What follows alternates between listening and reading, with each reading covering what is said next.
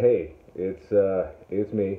Um, you're probably still busy. I'm sure that the heart attacks and gunshots of Chicago are keeping all of you busy right now. So yeah, so just wanted to touch base. It's been a minute, and yeah, things are going all right out here. The choice of rideshare was definitely a good idea. Man, all they do is drive out here. You know, they have metro trains, but it ain't like home. It's all driving. So it's been good. I'm kind of learning L.A. It's so big. It's a city, but it's a county. It's valleys. It's mountains. It's beaches. There's wow. I don't know. It's a lot, but it's all right. Um, yeah. So I just wanted to, like I said, um, kind of check in, catch up, and all that. It's just mostly work. No auditions yet, but I'm still new, so we'll see. Hoping to hear back from an agent. This guy referred me to, so I don't know. We'll see.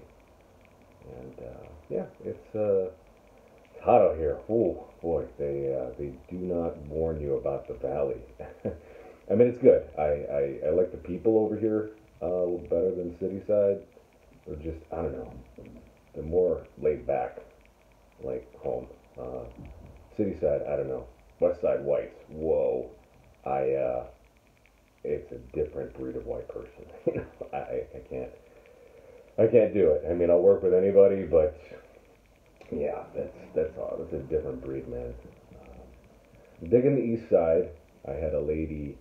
Uh, I drove her. Man, I picked her up in Rancho Cucamonga, which is apparently a real place, and I drove her to a place called Huntington Park, which is like east southeast, and she gave me tamales. I don't know. She said I looked tired and hungry, which is what every actor wants to hear. But it was cool. She's a sweet lady just gave me food, and so I've decided that East and South is those are my people out here for sure. Yeah. So yeah, I'd love to tell you more. I got a lot of stories in I guess a relatively short amount of time. It's a different world out here. Uh, but you'd love Koreatown.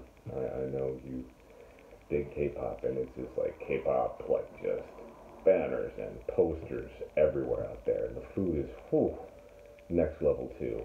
So I don't know, maybe if you get some time off or something, if you want to get away from the snow, we don't have any out here, and it would just be really nice to talk to you. So yeah, I'll hear from you when I hear from you. All right.